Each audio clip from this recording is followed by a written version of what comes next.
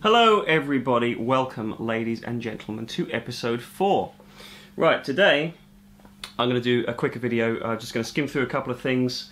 First of all, as always, thank you everyone for watching these videos. I appreciate this sheer number of comments and real positive interactions I got on my last video, episode 3, where I was talking about rock lead guitar and the importance of double tone bends, and it really opened up a wider discussion that I wasn't exactly prepared for, in fact, which was just people talking about kind of so many different players that are known for their fantastic bending technique.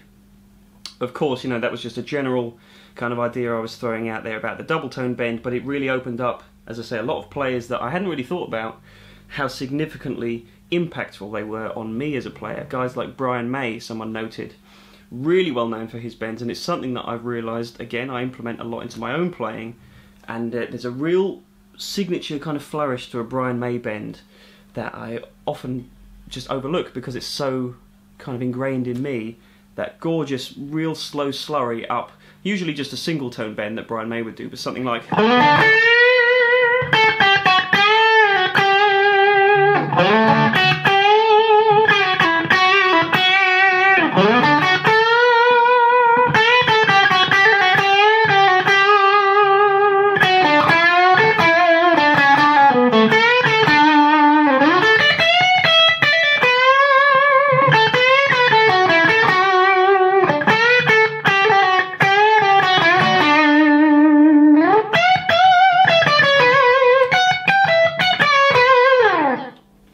So that was a really good one. Thanks for pointing that out about Brian May.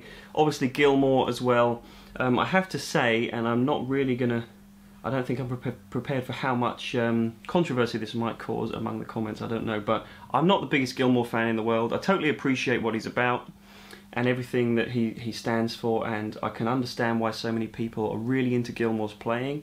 I'm not against his playing at all, but it's just never really grabbed me in the way that I think it's grabbed a lot of players. Maybe it will happen to me at some point, but as of right now, you know, I totally understand why people revere Gilmour so much, but he's just not really, he's not the guy for me. He doesn't excite the molecules in my guitar playing brain. I don't know. Maybe that'll change, but anyway, I love The Wall, by the way. I'll talk about The Wall in future episodes because that's one of my favourite guitar albums, but that's a totally separate issue. Anyway, I just wanted to put that to bed because some really great reactions to that last video, so thank you guys for that. Keep the reactions coming because, as I said in my introduction to this channel, that's kind of what I'm going to thrive on going forwards with these videos. I want it to be reactive, so thank you very much. Question for today that I want to address briefly is a question from Mr. Raul Garcia. On my last video, he said, you have lots of amplifiers. If you could only just choose one, which would it be? Huge question, of course. So I thought quite carefully about this, but the more I thought about it, the more I realised that my immediate answer was going to be my final one. And it's the amplifier that I'm playing through right now, the Sir Badger 35. A lot of people will know at the moment that I'm having a bit of a love affair with my brand new Boogie Fillmore 50, which is an incredible amplifier, and I'm really enjoying exploring it, learning about what it's got to offer. Had a great little play on it this morning. Nice and loud, and it really works for what I wanted it to work for. But as I said when I unveiled that amp in a couple of videos ago, my heart and my home really is in Brit style amps. It's what I've known and loved for years. Pretty much everything else in this on the shelves behind me is Brit inspired. The Badger is the amp that I've had for the longest. I'm not going to delve deeply into it today because if you want to find out more about this amp and the reason why I'd say it's my favourite, you can check out the video review that I've already filmed of this amp, coming up a couple of years ago, I think that was now. But yeah, go back on my channel, check that out. I really went in depth with it. It excels at clean tones, it excels at mid-gain breakup tones, which is actually what I'm using it for today. And you can push the gain and get some really nice high gain sounds as well. But to me, with it being an EL84 amp and the power scaling, there's just kind of no limit to the infinite little variables that you can get out of the gain structuring of it, the way that you can manipulate the EQ. It differs from a lot of other Brit style amplifiers in that regard, and it's not just like you plug it in and it's got a sound. It's actually very much a chameleon type amplifier. And let me just turn the overdrive pedal off because the tone I had there was with a full tone OCD. here's just the tone of the amp with this exotic XTC1 guitar. Here's just the, you know, kind of dial it in, gain about halfway.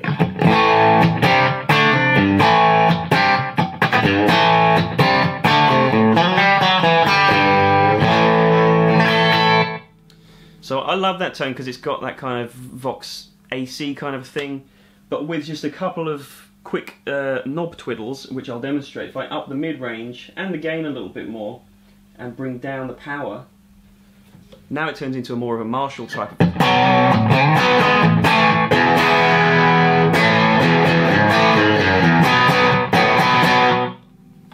Okay, so I just love this amp. I mean, that's a very brief little demo there. As I say, if you want to hear it properly, everything this amp's capable of, check out the video review I've already done. I'll link it down in the description below as well.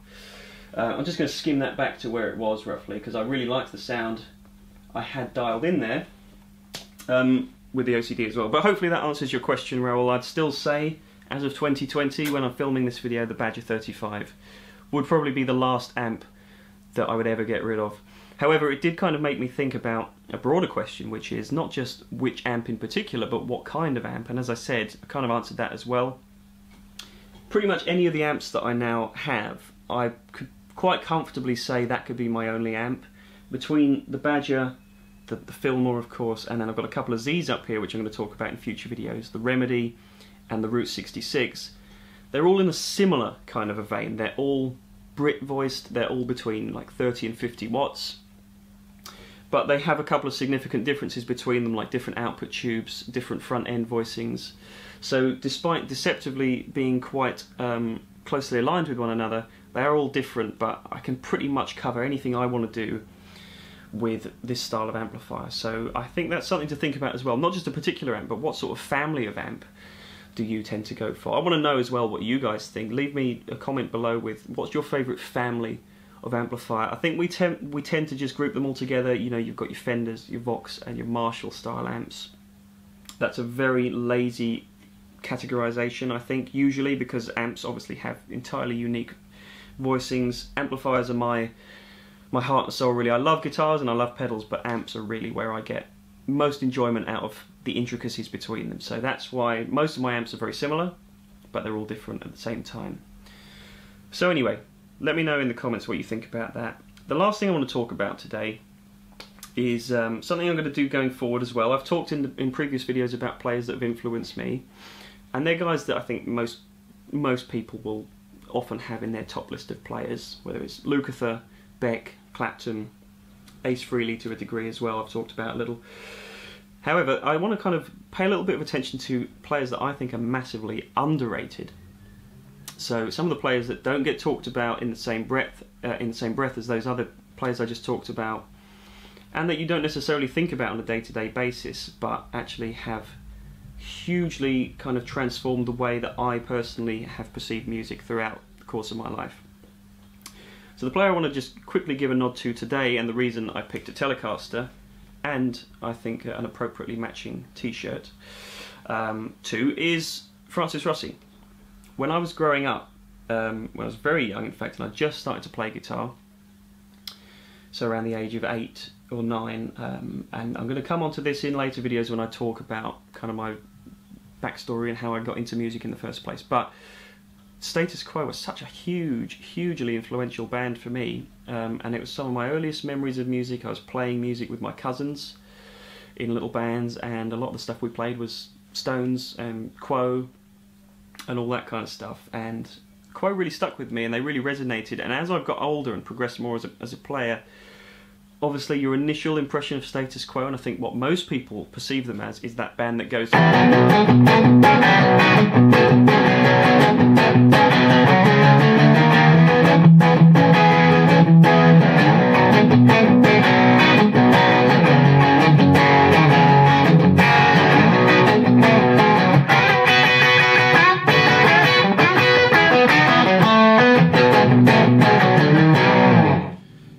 That's not what they're about. They do that a lot, and that's what they were well known for, the kind of rock boogie stuff. And I think chances are, if you listen to a lot of my Peach demos, especially if I play a Telecaster or something, that's my go-to, because it's such an instantly recognisable sound, and it's something that really I think emotes with a lot of people. But that aside, you know, that is a reason that Quo were great. But Francis Rossi in particular, as I was saying, as I've evolved as a player, his melodic sensibility is something that I think really is undervalued, and it made Quo such an accessible band. Obviously Rick Parfitt was amazing as well, and I was very fortunate. I got to see them just before Rick died a few years ago. It was on their acoustic tour, and it was thanks to my friend Elliot that I got to go and see that gig, which I really appreciate, and it was a special memory for me because they were such a meaningful band. It wasn't the electric set, but that didn't matter, it was Quo still. And so Rick Parfitt was great, but Francis Rossi and his lead voicings, you know, as an example, they had a track called 4,500 Times, which if you haven't heard that and you're curious as to why the hell I'm talking about Status Quo, listen to that song because it's such a dynamic little piece. It starts with some clean guitar from Rick Parfitt, just with him singing, and then it kicks into the main song, which is really groovy, and it does a kind of Midnight Rambler-esque transition between a slow ploddy groove into a faster thing in the middle as well. Great track, but one of my favourite little lines from Rossi, he plays something like this. There's just a very simple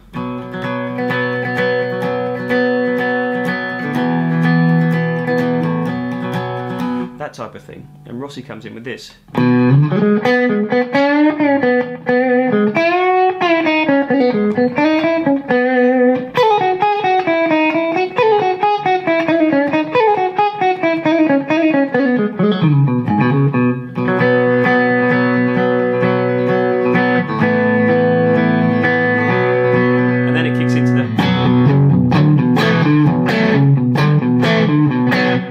Classic Quo kind of a groove. So it's stuff like that, and they're so much of a better band than they get credit for. And Rossi, I think, as the kind of perpetrator of those lead guitar lines, influenced amazing riffs like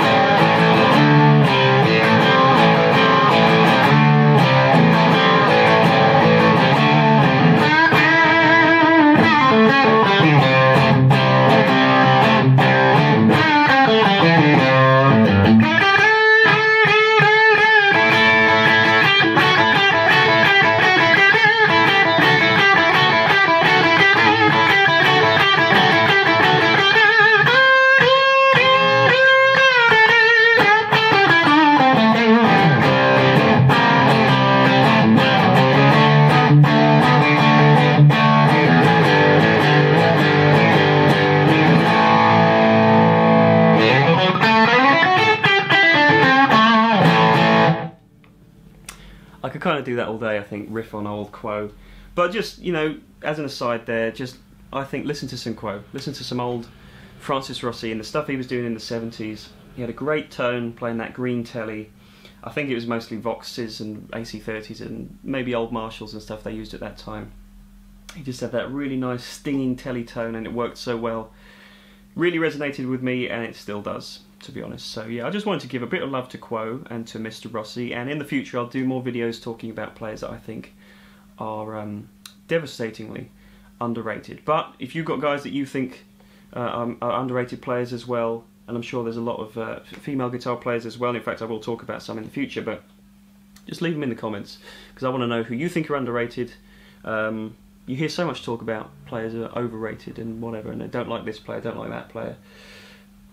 Shut up.